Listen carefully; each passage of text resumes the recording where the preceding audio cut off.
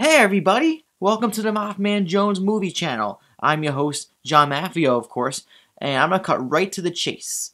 Star Wars Celebration 2017 is 7 days from now. Wow!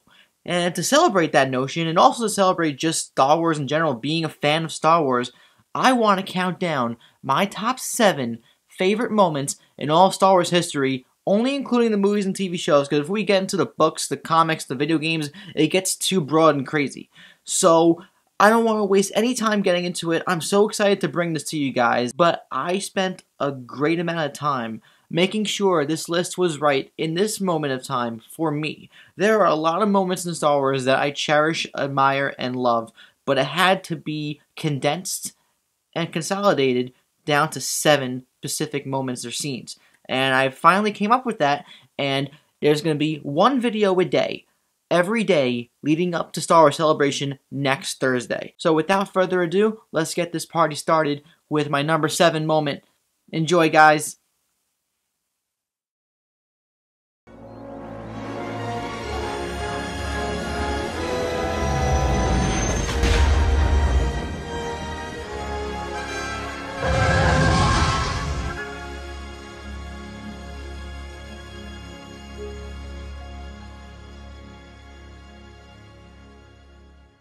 When somebody mentions Clone Wars, the mind can go to many places, whether it be Obi-Wan's mentioning of it in the original film. You fought in the Clone Wars? Yes. I was once a Jedi Knight, the same as your father. The prequel film that built up to it, but never quite showed it in its true form, or even the animated series that starred Ahsoka Tano. But does anybody remember the Clone Wars series that ran on Cartoon Network in the years leading up to Revenge of the Sith in 2005? Well, if you didn't, it's led by the genius behind Samurai Jack, and this miniseries featured several of our favorite prequel characters propelled by genuinely beautiful 2D animation. There were many memorable moments in this now deemed non-canon run, but there is one scene that truly hasn't left my mind since the day it aired. General Grievous was pretty lacking and unimposing in Revenge of the Sith, but this original Clone Wars series showed just how formidable he was as a Jedi killer, before he developed a bothersome cough.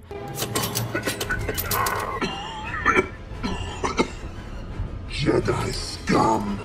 In one of the last scenes of the show, Jedi like Ki-Adi-Mundi Shakti and Alaya Sakura take him on, but it's not your typical fight with lightsabers.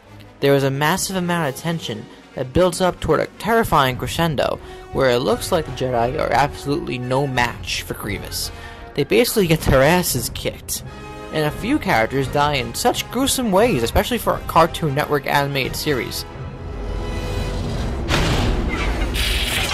It's a scene that administers a sense of fear that is rarely felt in any show or movie, let alone a Star Wars product. It may not be canon anymore, but I love this scene and always will because it's so well executed. This show is definitely worth a watch though, for any Star Wars fan, especially if you're looking for greatness that may have been lacking in characters in the films, like with Mace Windu and General Grievous, for example.